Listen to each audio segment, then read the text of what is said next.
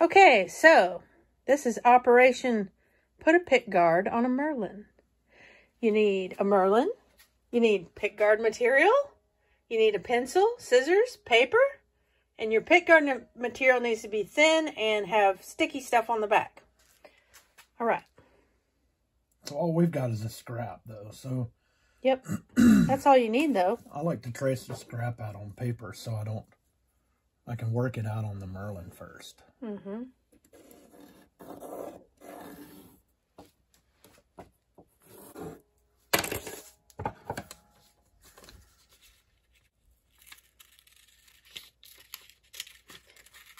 There.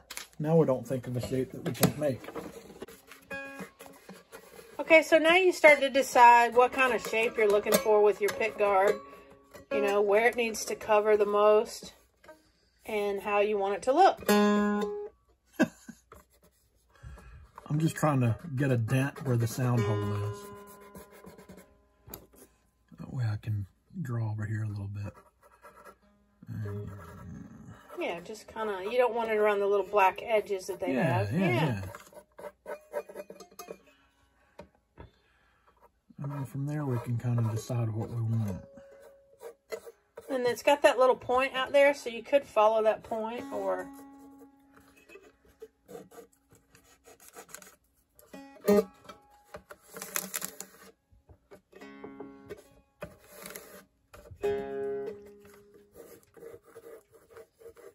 So you're just drawing the outline of the Merlin. I'm just getting a little rough edge there so we don't go past where there's actually a Merlin there. So, okay. Yeah, you can sort of see it on the paper. So, right, so you... and then we're just going to mess with it a little bit. Try to get an idea of something that looks interesting. Because why do it if it doesn't look interesting? Yeah, I like that. Because, see, look, it kind of would match the contour of this if you did that. A little do like that thing coming out. Yeah. What do you think of that? Oh, I think that's pretty cool. Okay, so we'll just cut that out. But obviously, we want to leave as much material here as we can. I also tried to cut it outside the black line. Outside the little black line because, you know, you want it to look like it was intended to be like this. Right, but I would like for this to have as much as I can because that's kind of where I'm going to be. Well, I think that'll be our kind of layout there. So maybe not take as much of that out. I don't know. Okay. I'm trying to figure that out. Okay. Can you make that less of a swoopy? Okay, I didn't line my whole up like that. Yeah, let's do... A little less of a swoop? Let's actually do more of a swoop to get more meat on it. There you go. And maybe round it a little. Maybe something more like that. Yes.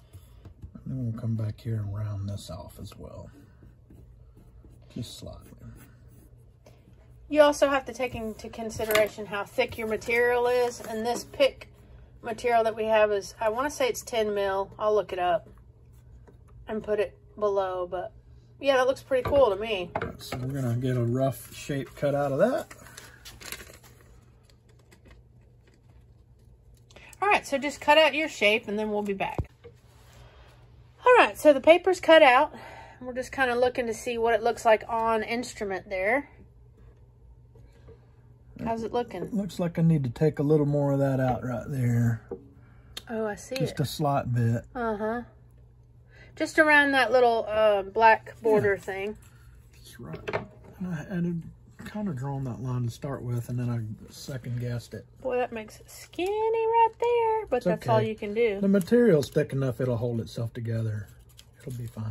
Okay, so once you get it cut to your desired shape and sort of mock it up how it looks on the instrument, then you're going to want some double-sided tape. What we have here is this carpet tape, but I mean, there's all kinds of double-sided tape. So you just want some double-sided tape. Check it up on the mock-up again before you tape it to make sure it's where you like it. What do you guys think? Will it look cool? I think it's cute. Okay, yeah. So now you get some double-sided tape.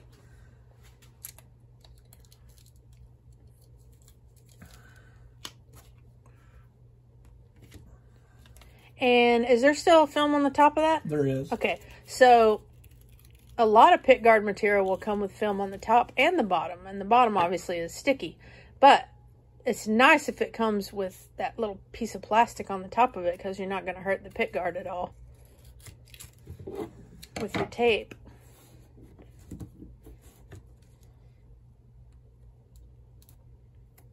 This is the hard part usually, getting your tape to come apart. Yeah. Carpet tape can be a pain sometimes. Okay, there we go. Now you can clearly see the tape that he's gonna. That's just to hold my template. That's all. You can do this with rubber cement. I don't think anybody uses that anymore, do they? I don't know. I don't either. Didn't y'all use rubber cement? Oh, you don't want to do that, because then you're going to tear the paper. That's done. That one's on there. All right. It's on for life. All right, so now you've got it stuck good. You can start cutting.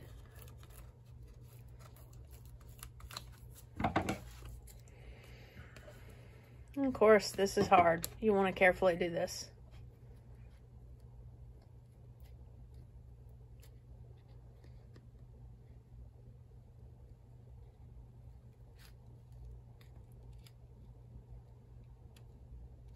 And so we'll be back when he's got it all cut out. Make the scissors go around the corners like that. So you just got to go real slow and take your time. And it don't have to be perfect, because we're going to hit it with sandpaper when we're done.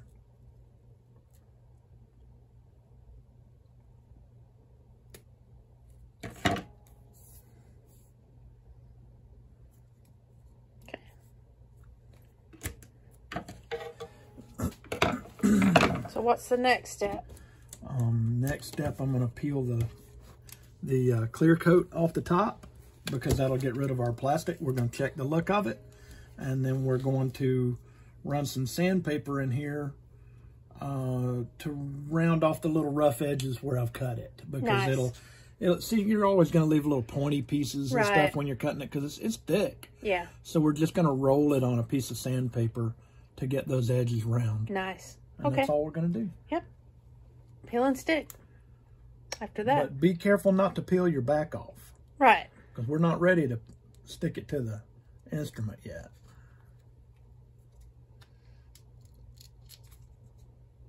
This is hard. It's hard because I don't have fingernails too. But this part's hard. I remember trying to do this, and it's kind of hard to get that. You may want to use a pin or something. Or an X-Acto to knife. help you get that little corner up. Blade under it. Yeah. But once you get that little corner up, then you're good. Except now he's running into his tape. It really sticks hard. But yeah. Oh, we tore our plastic. We'll have to get another go at it on the other side. And let me tell you, let's say you nick that shiny black. Let's say you nick it a little bit, like with a tool as you're doing something. That happened on another one we were doing, like on a dulcimer. I say we. You were doing it. I did it. But it was on a dulcimer. You kind of nicked it, and you thought, oh, you're going to have to redo it. And I was like, no, just make the whole thing like that. So what did you do? You took sandpaper? I took some quadruple aught sandpaper. Steel wool. And rubbed it down. And it made it matte. You want to rub in little round circles all over it, and then back and forth again, and then in little round circles all over it. And you'll end up with a matte PickGuard, which actually looks pretty cool and old. It looks old-fashioned. Yeah, on the one that has it, it looks really kind of neat. So that's if you mess up and knock a little cut into your pretty shiny piece there. Or let's say you've had this PickGuard on a while, and you get it all scratched up from your pick, and you think, what can I do? The next time you change the strings, just grab your little piece of steel wool and rub it over there, and it'll dull it all out, and it'll be all the same, and it's kind of neat looking. It makes a neat little effect. This was some really sticky stuff. Sticky stuff. Hard to remove. Okay. So that's what it's going to look like when... Yay! That's pretty cool, I think. My shadow is getting in the way there of the light. Oh, yeah, I like that. Sweet. All right, so sandpaper now. Okay, now. So y'all don't make fun of my special tool here, but I got a little aluminum tube that I've sticky taped some stuff onto that lets me get in the little cracks and, you know, round these things out a little better. So you just want to take off all the scratchy stuff a little bit? Yeah, you kind of just want to smooth it. Smooth out your rough part. And it's usually best if you're pulling away from your shiny side. Because if you push up, you'll get little pieces that stick up in the way. And again, remember that little hack of the steel wool. If you mess up, which you might, you can fix it with the steel wool. So once you get it sanded, you're going to notice that it's got some little fuzzy plastic pieces clinging all to it here and there. Just get a good set of sharp scissors and lay it at a nice angle and drag it around the top edges of it. And it will cut off all those little pieces that were sticking out. Oh, that's a little better. How do we like that? Look okay? All right, I need to inspect it closely now. Any irregularities or right weirdness? There and right there. Okay, the only one I see, like, just right from there. This, is the one that over here. Okay. I moved the camera, but, like, right around in here, there was a little funkiness. Yep. That's the only thing I saw. I didn't see the other one. Well, back to the sanding. And, yeah, you kind of just... You do that until you like it. Right. It's yours.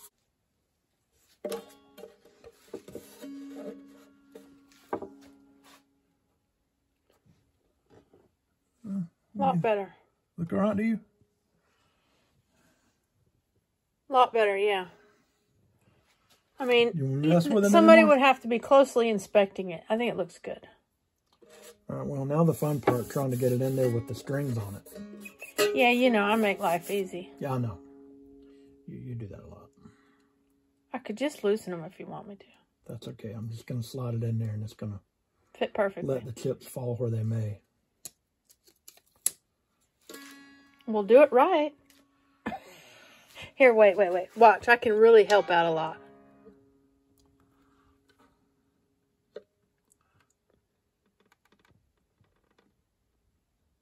How are we feeling about that? I kind of can't see it through my glasses. You're going to have to do it because I'm too close to the camera.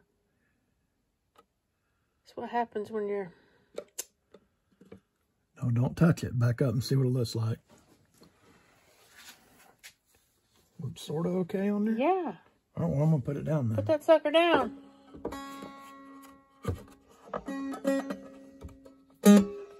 Yeah, you should really, like, loosen your strings and get them out of the way. Yeah, you should actually take them off. It might be a little easier. I just restrung it. I didn't want to waste the string. Okay, there you go. Sweet! One Merlin PickGuard with a... Why don't you put a fret in there while you're at it? Because I don't want to... That's for another video. But okay, I have a good reason. I have a good reason for that. We got a fret saw. You can do that yourself. No, I'm not. It's for a good reason. Okay. So it looks all right. I like it. All right. How's it look?